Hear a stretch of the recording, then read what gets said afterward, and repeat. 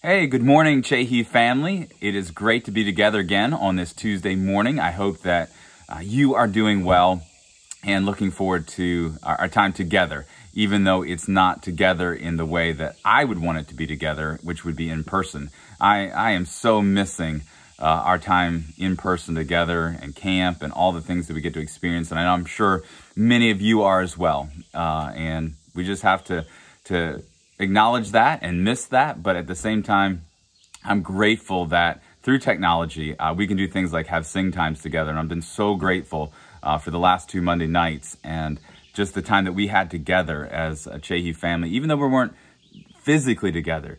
To be able to know that we were singing hymns of praise to God together at the same time was a blessing and encouragement to me, and I hope it was to you. Well, we are continuing to talk about hope these weeks, and I want to begin with a message or a verse from John chapter 16, verse 33, the words of Jesus. And I shared this with you last week. It says, "I have told you these things so that in me, in Jesus, you may have peace. In this world you will have trouble, but take heart. I have overcome the world."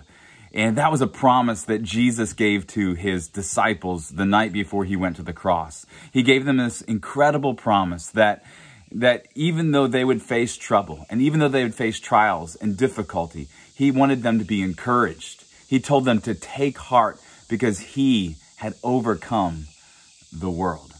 And I just want to remind you today that God offers you hope. Jesus offers us a living hope.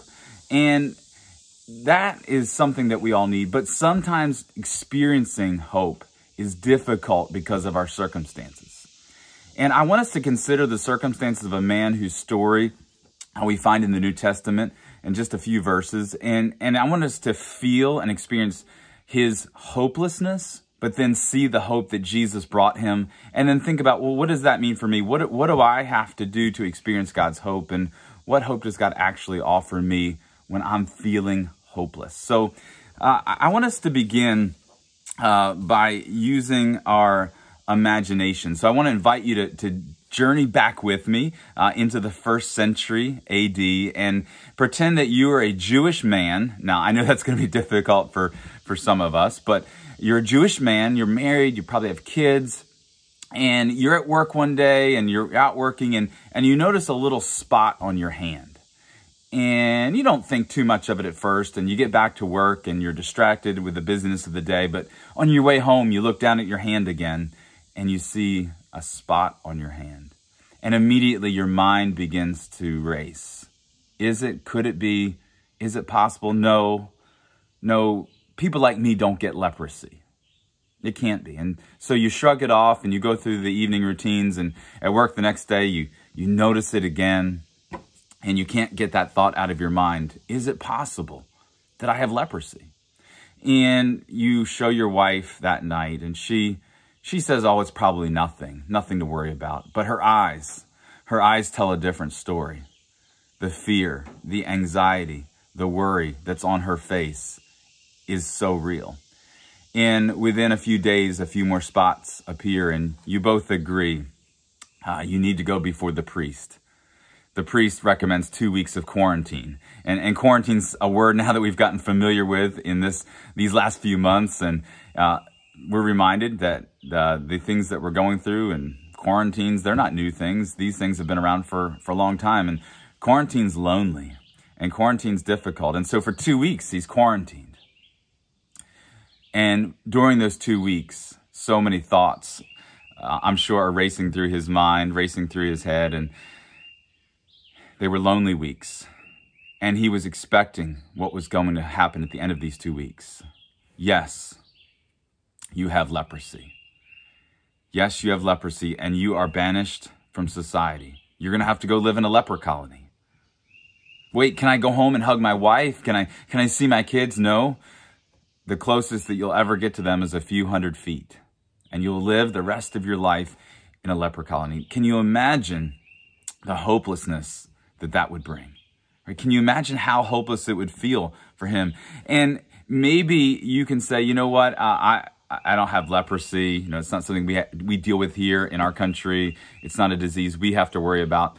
But you can say, you know what, I understand how he felt. I get it. I understand how this man felt because I get the hopelessness, because I get the loneliness. You know, loneliness and being alone and feeling alone can cause us to feel so hopeless sometimes.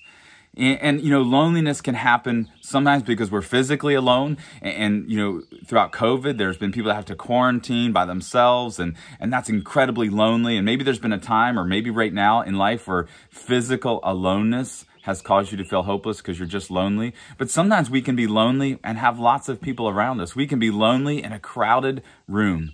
And that's because of maybe what's going on in our life. Our circumstances make us feel like we're alone. Maybe it's something you're going through, you're facing, but the circumstances of life have left you feeling alone and hopeless. What do you do? Well, if you have your Bible, I want to invite you to turn to Matthew chapter 8, the Gospel of Matthew, the first book of the New Testament, in chapter 8. And I want us to see what happens in this man's life. This man who has leprosy, who's been separated from his family, who's living in a leper colony. I want us to see what Jesus does for him. And from what Jesus does for him, I want us to think about what Jesus offers us, but also what he requires of us if we're going to experience the hope that he wants you to have. Because in your hopelessness and in your aloneness and in whatever you're facing or whatever you're going through, Jesus wants you to experience his living hope. So Matthew chapter 8, and we're just going to look at the first 3 verses, but let's begin with verses 1 and 2. Matthew chapter 8, verses 1 and 2. It says, when he, Jesus, came down from the mountain, large crowds followed him. Right away, a man with a serious skin disease came up and knelt before him, saying, Lord, if you are willing, you can make me clean.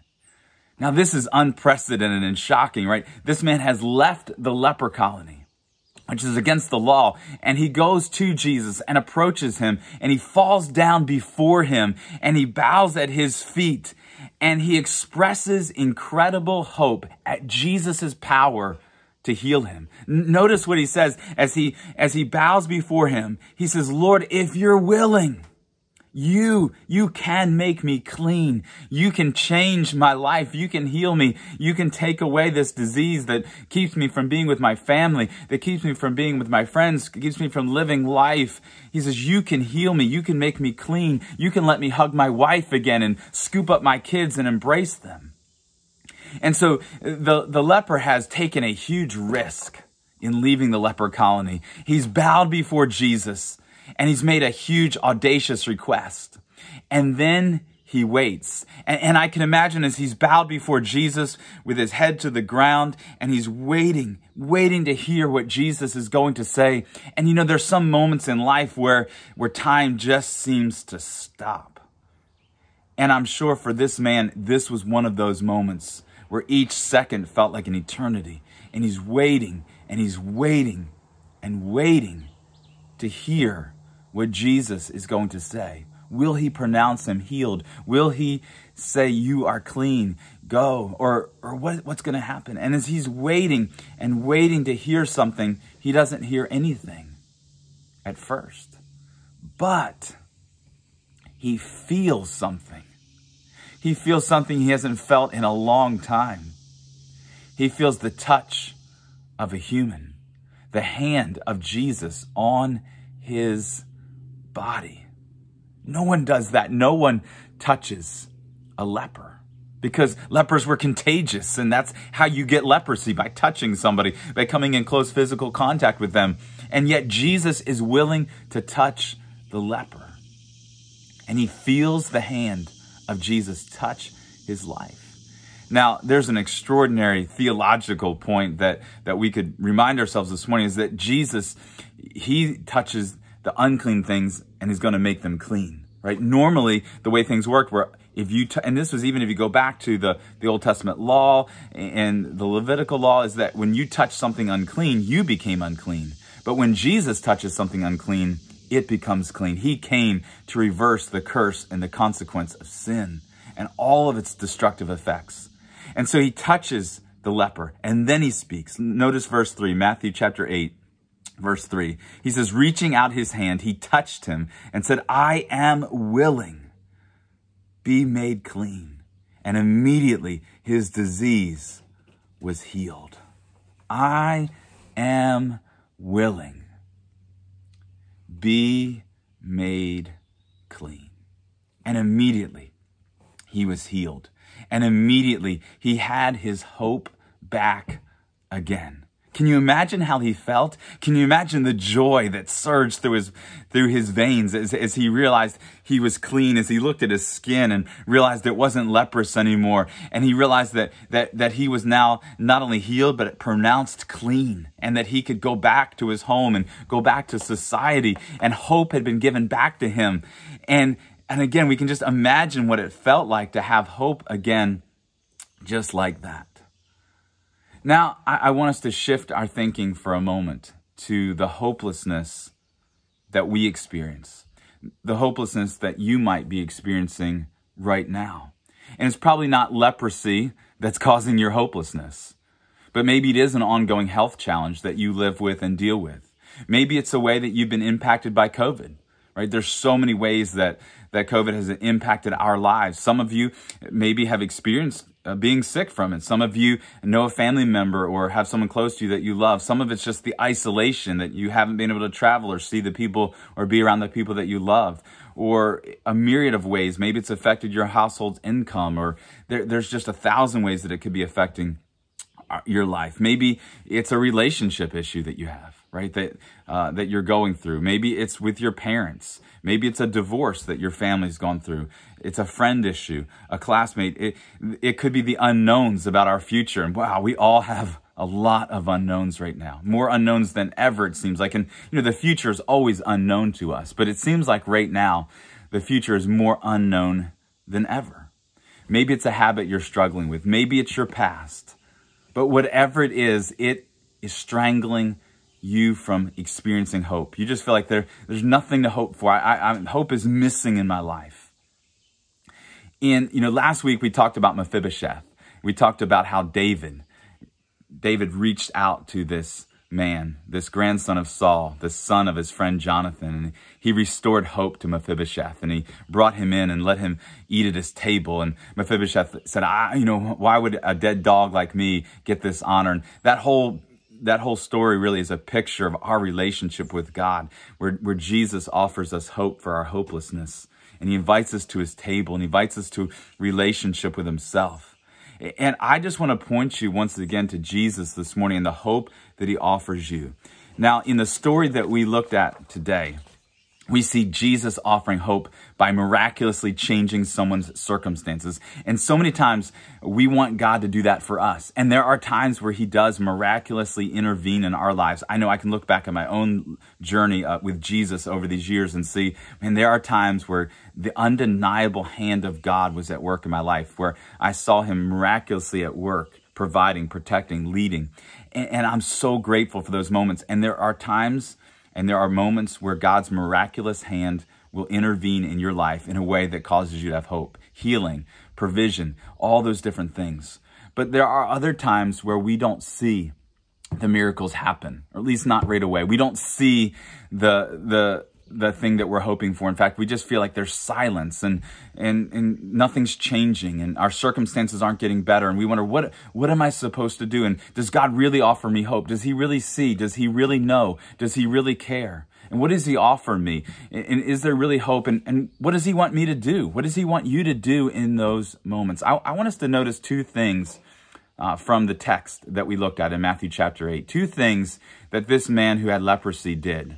Because I think they're key for you and I in the hope that we need and the hope that God wants to offer us. But there's two things that he did. First of all, he exercised faith, right? He exercised incredible faith by leaving the leper colony and going to Jesus, right? He takes a proactive step towards Jesus. He's heard about Jesus. He's heard that he heals. He's heard about his teachings and his miracles. And he believes in faith that Jesus can do something for him that can't be done any other way, that he can be healed. And so he takes a huge step of faith, and faith is essential for hope.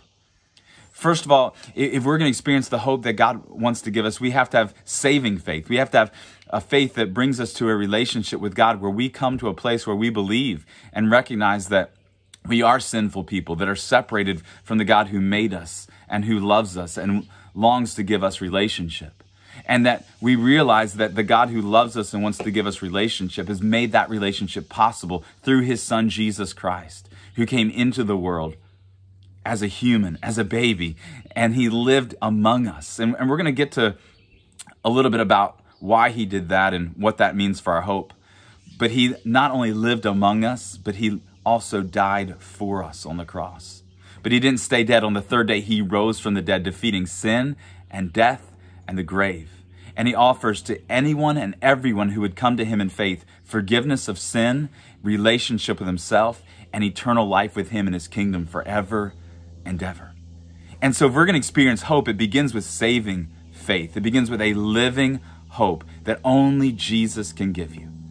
But not only do we need saving faith, we need a faith that trusts God and believes the promises of God. God honors faith. The Bible says that without faith, it's impossible to please God. And so if we're going to experience the hope that is available to us in Jesus, it requires faith. It requires us trusting God and saying, God, despite what I see, despite my circumstances, I trust that you are the God who offers and gives hope. And I'm coming to you seeking your hope. I'm coming to you asking you to fill me with hope because you are the God who promises hope for his people. And listen, God honors faith. And when you come to God in that way, he will honor your faith. The leper came in faith, but not only did he come in faith, he came in humility. Notice that when he came to Jesus, he bowed before him in humility.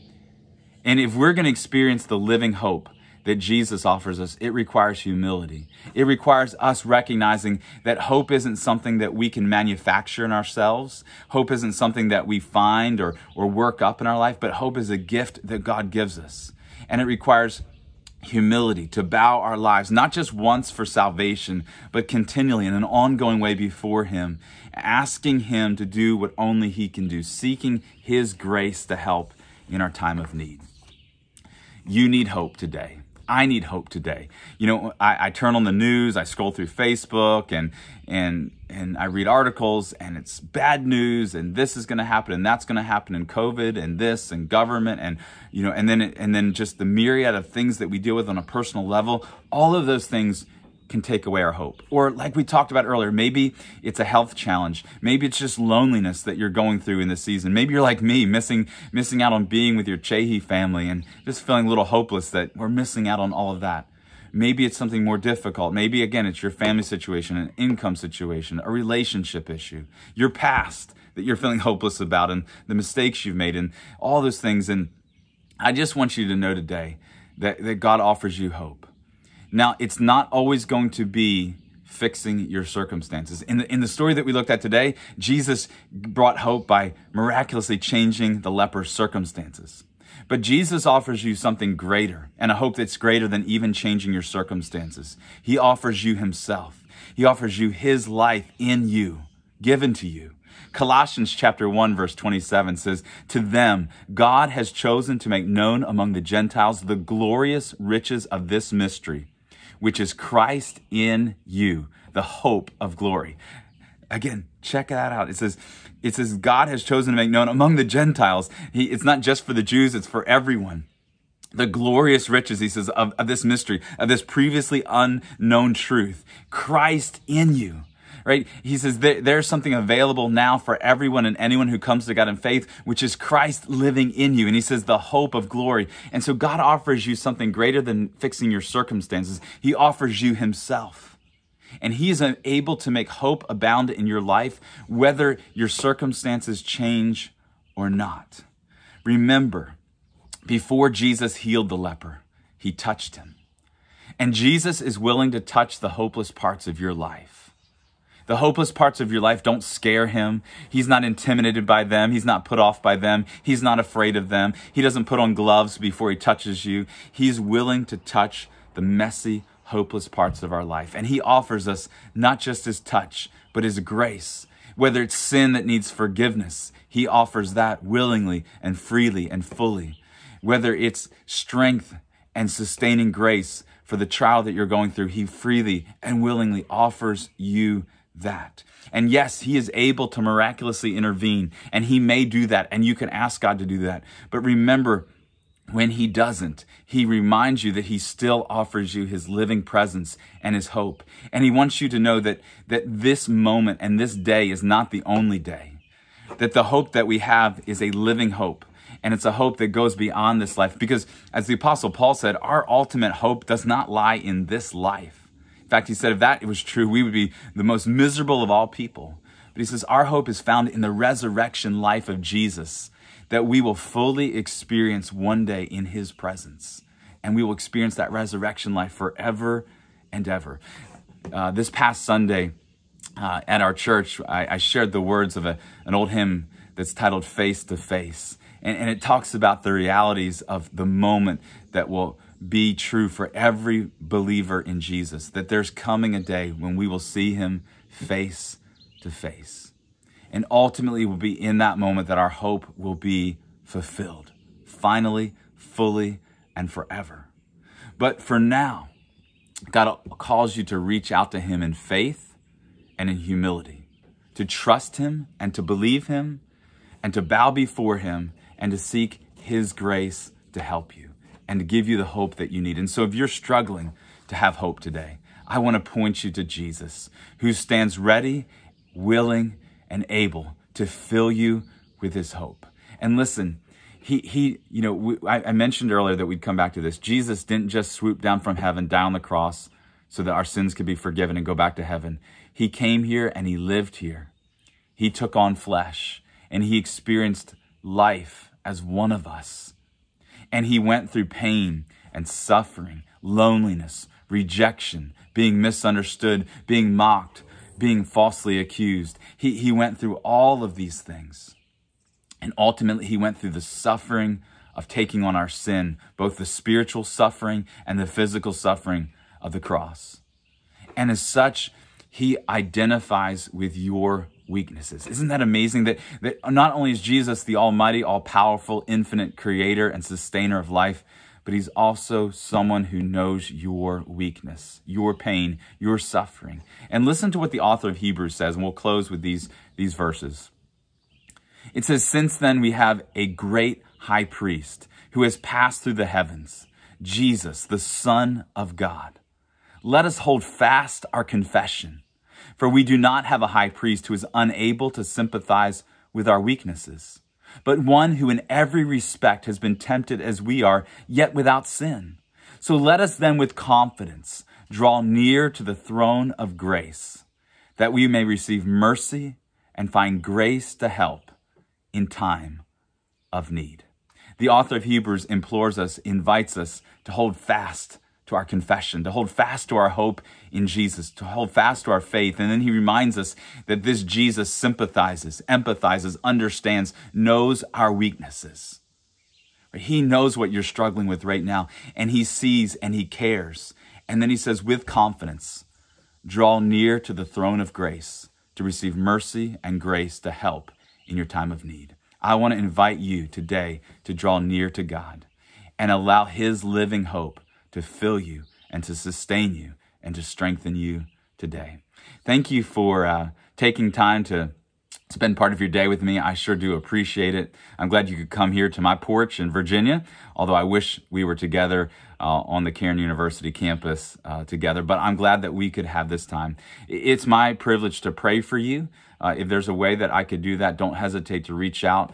Don't hesitate to leave a message here. Don't hesitate to send a message to Csehy or me personally so that we can pray for you and minister to you. But I would like to just pray as we close, if that would be okay. Father, thank you for offering us hope. And Father, I thank you that you sent Jesus to us and for us. Father, I thank you that as we looked at today, that Jesus is able to touch and is willing to touch the messy parts of our lives and to bring hope to our hopelessness. I pray for each person listening right now, that whatever hopelessness they are going through or facing, that you would remind them that you're willing to touch that place and that you can bring hope to that situation. And Father, I pray that you would allow your sustaining and strengthening grace to fill them. And I pray that you'd fill them with living hope today. And I ask this in Jesus' name. Amen. Well, God bless you. Thank you for joining me. Have a great day.